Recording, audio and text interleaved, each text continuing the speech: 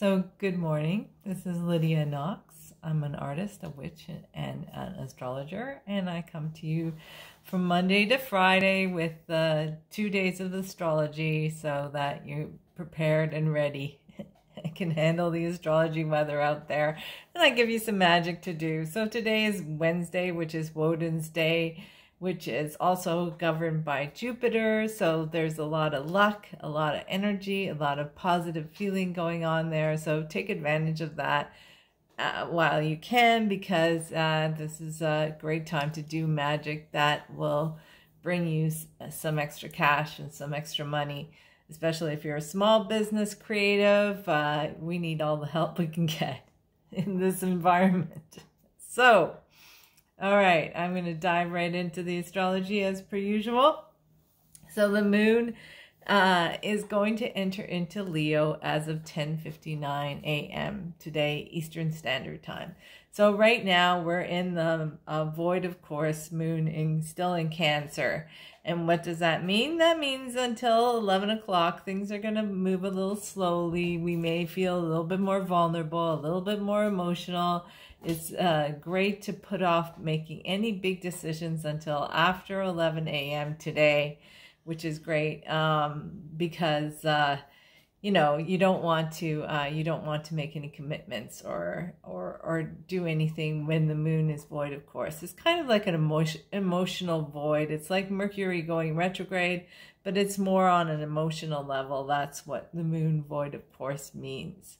So after that, though, things really start to, you know, shipshape into action, because the moon in Leo inspires us to be creative, generous, outgoing, personable. It's ruled by fire. So, you know, it's time to kind of feel passionate about what we love, and to, you know, to develop our sense of confidence and our sense of inner strength, and allow our personality to shine out. Even those of you who are introverts, this is a good time to work on developing your sense of self-confidence.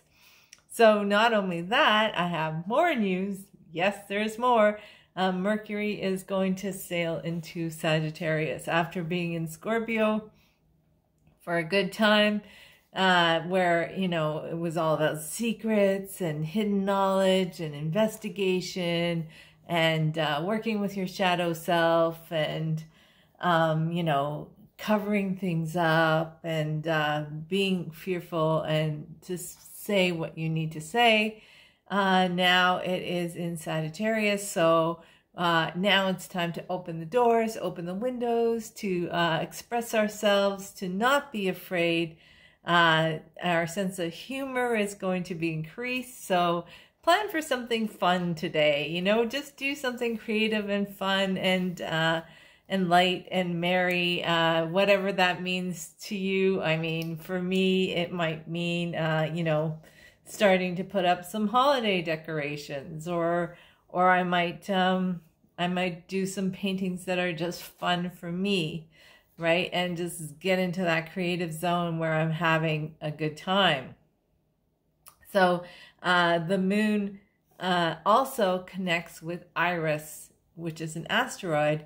And the goddess Iris is the goddess of the rainbow, of hope, of good feeling, and that inspires our intelligence and our creative talents, and allows us to express ourselves even more. So make sure you take advantage of this, because the great thing about astrology, when the going gets good, get going into the good, right? You know, and then when when things go bad, shelter into place, right? As long as you're kind of going with the flow, you'll find that things are a little bit better than if you're going against the flow. So with that, I was going to talk about tomorrow. Most of you in the States are going through Thanksgiving period. And yeah, there's a big Grand Cross happening that's falling into place. So this is astrology talk for shit show.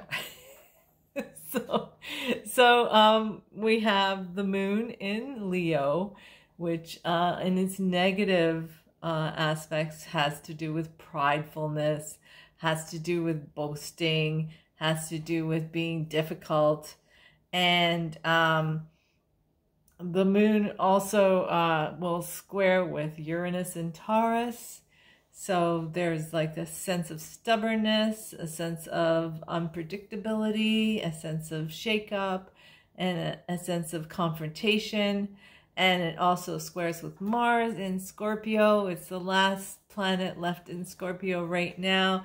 And that could mean vengeance, that could mean envy, that could mean trying to control things. And it also squares with Saturn in Aquarius. So there's this big ball of tension that's going to be served up during your Thanksgiving dinner. So here's the survival guide.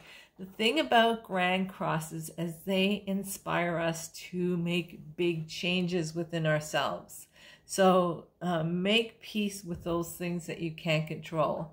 I love the saying, it is what it is. This is one of my favorite sayings when it comes to trying to control something that I cannot, right? I can't control how other people react towards me. I can't control whether they like me or not. I can't control what their opinions are. I can't control, what happens tomorrow. No. I mean, all those things are out of my control. So what's in my control is how I present myself, how I feel about myself, the boundaries that I make, and respecting my boundaries. Other people can choose not to respect my boundaries, but it's up to me to make sure that I stand firm in my boundaries. And so if you're in a toxic situation, expect people who are toxic to not appreciate your boundaries, to want you to change or to want to control something that they can't control. That happens. So and it'll be served with food and alcohol. So all of those people out there who struggle with addictions, this could be a bit of a problem. There's an asteroid called Haumea, which is related to the idea of hubris, and it is in Pisces, and it will square against Mercury. So the temptation to have a little drink to kind of survive the crazy shit is going to be really strong, and it's important that we don't overdo it, because then things get out of control. Then the shit hits the fan. Try and keep things simple and clear, and try and stay clear-headed. And don't try to escape through using something, because the escape isn't going to happen. It's actually going to end up being something worse. So keep that in mind just for tomorrow, right? Namaste and all that. Just, try and stay as zen as possible, as calm and cool and collected. And if you need to, just go out for a walk and get a breath of fresh air, and avoid getting enmeshed in any drama that will probably occur, guaranteed. Okay, so with that, I'm going to talk about magic. Exciting. All right, so magic right now, because it's Wednesday, it's the day ruled by Jupiter. It's a good time to work on accumulating some wealth, right? I mean, and a lot of artists, and I've been talking about this between other artists that I know, and artist coach Rachel Wilkins, I call you out. She's an awesome coach if you ever need one. Are talking about the fact that things are really tough for artists, right? So here's the thing. We need to price our work according to its value. Most of us have gone to school, have been educated on how to do design and painting. Paints cost money, brushes cost money, our time is money, and our hard work is money too. And a piece of art is something that you can appreciate for the rest of your life, right? It's something that could be valued. I've inherited some art from my grandfather. He patronized an artist in the Czech Republic. And I really value this work of art that I've gotten through my family tree. So the idea is I'm not trying to feel sorry for myself, but I'm just trying to say, if you go into a big box store, you don't get that. You don't get the magic. If you go in, if you order from somewhere online that is not a small business, you don't get the magic.